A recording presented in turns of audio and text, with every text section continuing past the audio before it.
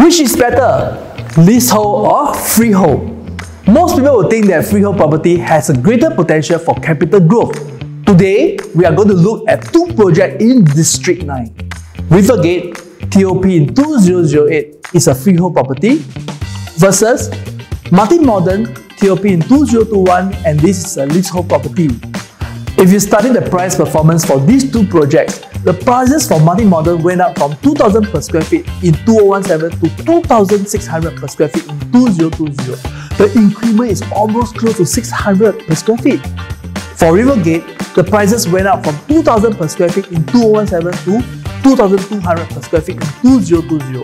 And why is this so? For newer projects, developer will stage up the price from launch to the point of TOP. The demand usually is strongest at the TOP stage because most consumers like you and me, we want to have brand new units and we prefer to move in immediately. And if you look at the profit gain for Martin Modern, the owner made close to 700k to 1 million in 4 years. This is truly remarkable. Rivergate at the resale stage is very much subjected to the bank valuation. The only way to pull up the price in the resale stage is when every unit starts to sell high. As a buyer today, are you willing to pay above the bank valuation?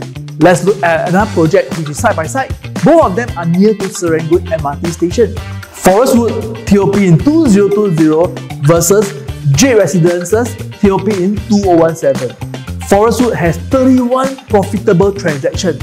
Most of the owners make around 200k to 300k in 4 years. For J Residences, there is only 9 profitable transactions, out of which most of them barely make 50k in 8 years. And 5 of them are non-profitable. And why is this so? The answer is very simple. Forestwood has a bigger land size and having more units in the development means that there are more transactions to push up the prices. On the other hand, J Residences is a small development. There are much lesser units and hence lesser transactions to push up the prices. So now, back to our topic. Does it always mean that buying a freehold is the safest bet?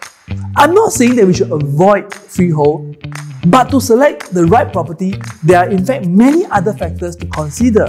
If you are looking at a short 3 to 5 year stay, leasehold property, it will show and it will exhibit a stronger capital appreciation. If you are exploring the market, please call me.